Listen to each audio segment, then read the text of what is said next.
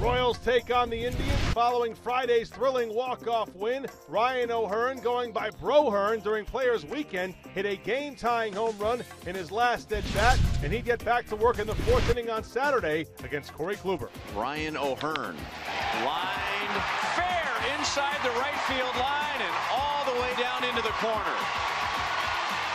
Ryan O'Hearn drives in Salvador Perez and Lucas Duda, and the Royals lead 3-1. Here is Duda. Swung on and belted. High and deep. That's a way back, and that one's gone into the Pepsi porch. The Royals lead Kluber 4-1. And that is the 150th home run in Lucas Duda's big league career. Congratulations, Luke. 2 on 1 out. Hunter Dozier, and he lines it to left field. Bonifacio to third. He'll be waved home. And Hunter Dozier gives the Royals a 5-1 lead in the 6th inning. Good swing. Hit it off the end of the bat, but that's even better because if he barrels it, that's an out right at him.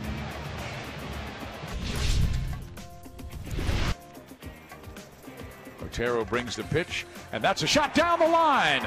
Left field line, Merrifield goes. Mondesi racing to third. They're going to send him home. He will score, and Merrifield has the double, and the Royals have a 6-1 lead.